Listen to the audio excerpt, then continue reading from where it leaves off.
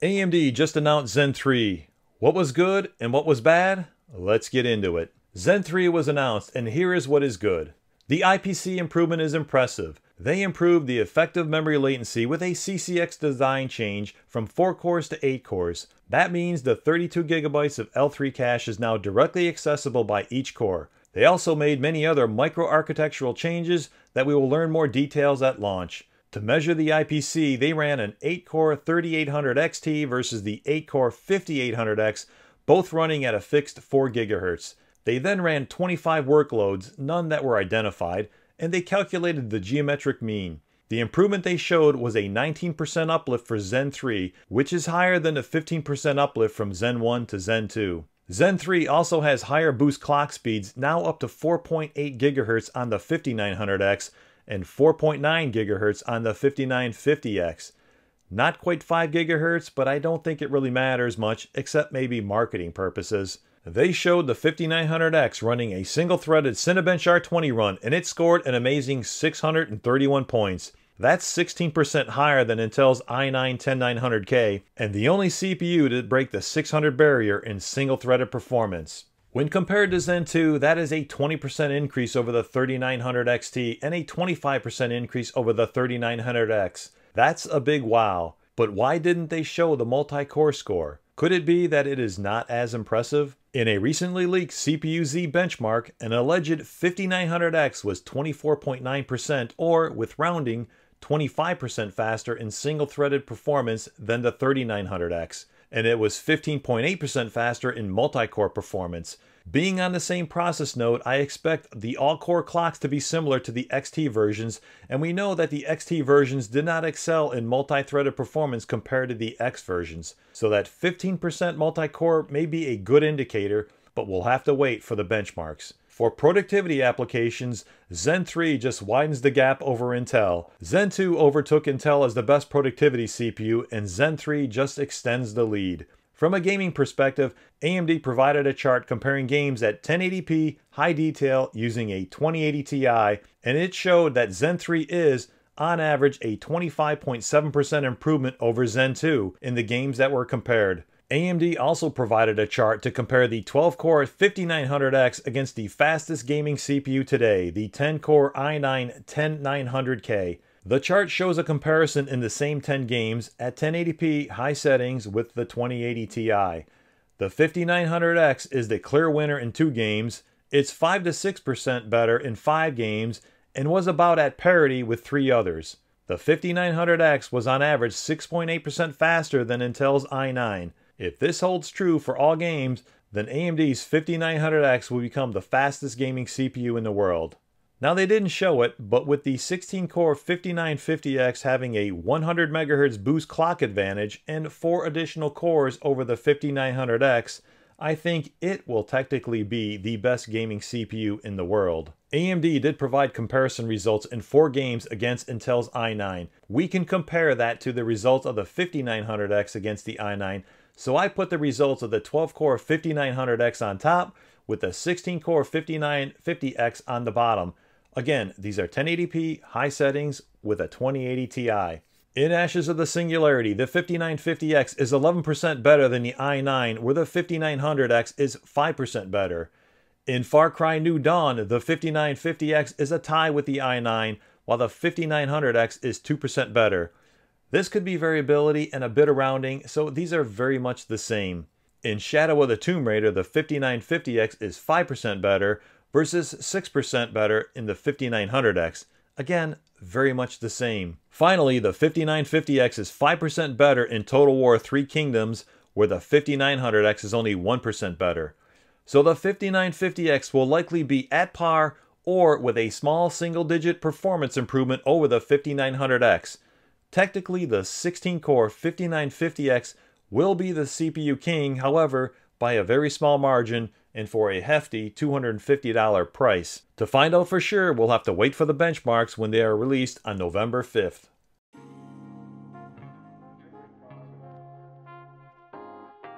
What was not so good? Here is what I didn't like, and if you're an AMD fanboy, I would recommend keeping an open mind as I go through these. Base clocks were lower by 100 MHz from the Zen 2 counterparts.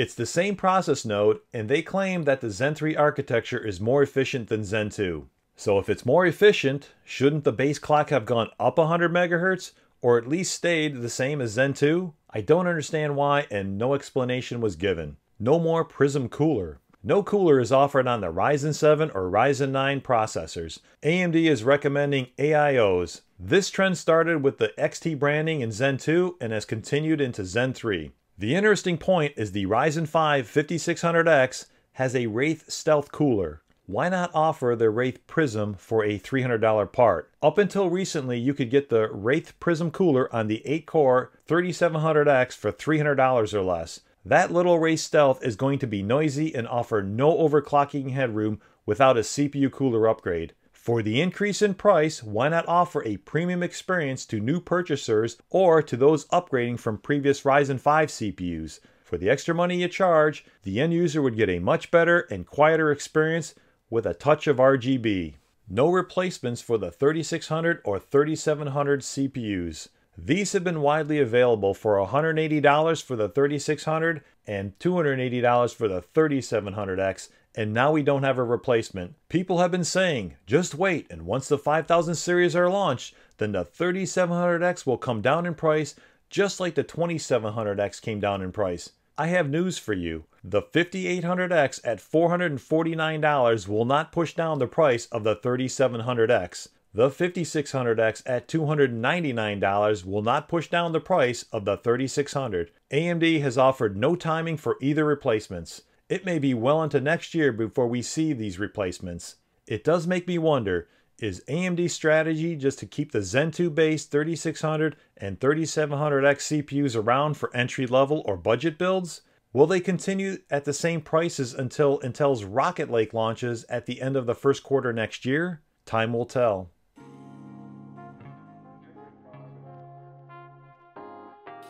Zen 3 is a $50 price increase across the board over the XT versions and its previous consumer flagship. AMD did not replace Zen 2 with Zen 3 for the same money to give you that great generational performance upgrade that we all love. No, they looked at what Intel was getting away with, and they spent time developing charts to justify it from a performance per dollar metric. They compared it to Intel's enthusiast CPUs, or the K SKUs. However, they didn't compare it to the price of the KF SKUs, the ones without the integrated GPU, which are less expensive, and a better comparison to the AMD 5000 CPUs that also don't have an integrated GPU. For the performance per dollar comparison in productivity applications, AMD won that race with Zen 2, so let's focus on gaming and the performance per dollar for gamers. Let's start with the 5600X compared to Intel's i5-10600K, where they show with both CPUs priced at $299, the 5600X is better by 13%. However, if you change the price of Intel's CPU to something lower, then this advantage shrinks to something less than 4%. I would argue that anything less than 5% or smaller is not significant and should not be the determining factor in purchasing the CPU for your next computer build. One sale price change on either side and the results of this metric quickly swings one way or the other. Looking at the 5800X, it is priced up to where it was a tie with the i7-10700K at $409. Finally, the 5900X is priced up to $549 to show it is 3% better, and again, not a significant value improvement over the i9-10900K. Then again, I don't know where you find that i9-10900K at that price, and quite frankly, the comparison to the i9-10850K may make more sense where you lose 100 MHz, however, it is priced below $500. From the charts, it is clear that AMD adjusted the price of Zen 3 upward for parity with Intel's performance per dollar in gaming. I don't like it because it seems like the start of a trend for AMD. Keep in mind, the price increase is not due to some outside factors where their cost increased. The manufacturing node has not changed for Zen 3. It's the same process for Zen 3 as it is for Zen 2, so it is not more expensive to manufacture. The charts show they deliberately looked at what Intel was charging for their K-SKU CPUs and thought, hey, if Intel has been milking gamers and enthusiasts for all these years for higher margins, then why can't we? Still don't believe that AMD is pricing to Intel's levels? Let me demonstrate with some examples. Take the pricing of the 5800X, the 8-core CPU for $449. In late 2020, an 8-core should not cost more than $400. Intel was able to get away with it since the i9-9900K was the fastest gaming CPU in the world at the time it launched in 2018. However, Intel's 8-core CPU has been replaced by the 10-core i9-10900K. Today, the 8-core is a CPU that should be in the $300 range or less. Think about this. If the 5600 with 6 cores is $300, then that's $300 divided by 6, or $50 a core. To get 2 additional cores to move up to the 8-core 5800X, you will pay an additional $150 for those 2 cores, or $75 a core. That's a 50% price premium. That is a horrible value. The 5900X at $549 looks like a steal in comparison to the 5800X, since you get 4 additional cores for just $100, or you get them for just $25 a core. A real bargain. Finally, to get the ultimate CPU, the 5950X at $799, it will cost you an additional $250 for 4 more cores, or $62.50 a core. But this one offers greater productivity improvements than gaming improvements, as we saw earlier. So if you need it for more productivity, then this might be the CPU for you. Another way to look at this is the cost per core. The 5600X is $50 a core, the 5800X is $56.25 per core, and the 5900X is just under $46 a core. The 5950X is $50 a core, but again, that's not really needed for gaming in this generation.